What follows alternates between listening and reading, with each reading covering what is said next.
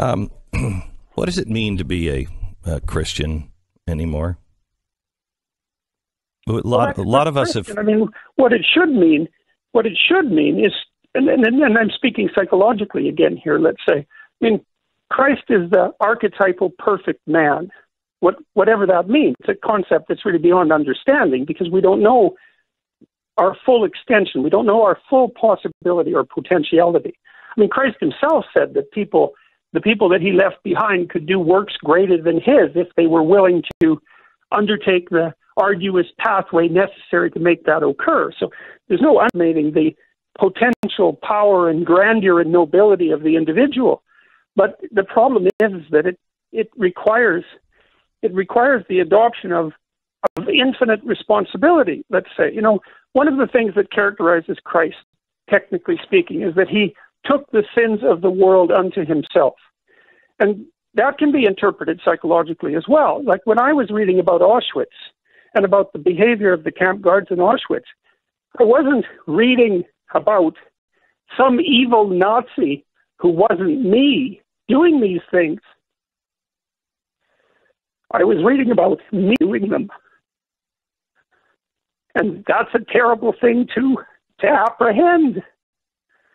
And to be a Christian, say, in any real sense, is to understand first that you bear the moral burden of the 20th century, and that it's up to you to do something about it, and not to change other people, but to put yourself together so that if the political situation warped and twisted around and you were called on to do something reprehensible, that you would have the strength of character to refuse to do it. But to even develop that, you have to understand first that you're the person in the concentration camp who's having the person who's just been hauled off the rail cars, crammed in there like cattle, lined up and then sentenced to carry a wet sack of salt that weighs 100 pounds from one side of the compound to another and back. And that you're the person who would enjoy doing that to someone in such a terrible situation. Well, that's what it means, at least in part, to be Christian. It means to, first of all, come to terms with the fact that the terrible corruption and malevolence of human beings is something that characterizes you, and that you have an obligation to understand that and to work to rectify it. Because the consequence of not doing it is dreadful beyond imagining. And so it's very difficult for people to do that. You know, in Dostoevsky's The Brothers Karamazov, there's a little story called The Grand Inquisitor, where Christ comes back to earth and in Seville during the time of the Spanish Inquisition. And he's raising the dead and performing miracles and being a generally good guy and causing a lot of trouble. And the Inquisitor has him arrested and thrown into prison and to be executed. And the Inquisitor tells him that the burden that he's placed on human beings is just too great, and that the church has spent centuries trying to modify his demands so that normal people could tolerate it. You know, and there's really something to that. The burden, the moral burden that's placed on someone who claims to be a Christian is so fundamentally unbearable. But the alternative is worse. So that's where we're at. You either bear the burden and the responsibility of constraining evil in your own heart and then trying to work to make the world a better place, or you exist in the hell that you produce for not doing so. I'm struck by the fact that courage really is a muscle and misunderstood.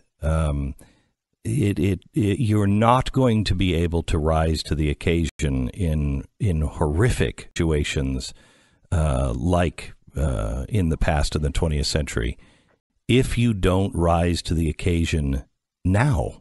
If you don't, yes, that's exactly right. Well, which also shows you that what you do right now, day to day, the way you conduct yourself with your husband or wife and at work and with your family, despite the fact that those things are day to day, they're not mundane or trivial. They're vitally important because you put your finger on it precisely. It's that if you can manifest a good character under normal circumstances, then perhaps you'll have developed the sort of character that will enable you to stand up properly in the midst of a catastrophe. And one of the things that I've been telling the people who've been watching my videos, say, who are overwhelmingly young men, by the way, is that they should strive to be the person who's the most reliable, they should strive to be the most reliable person at their father's funeral.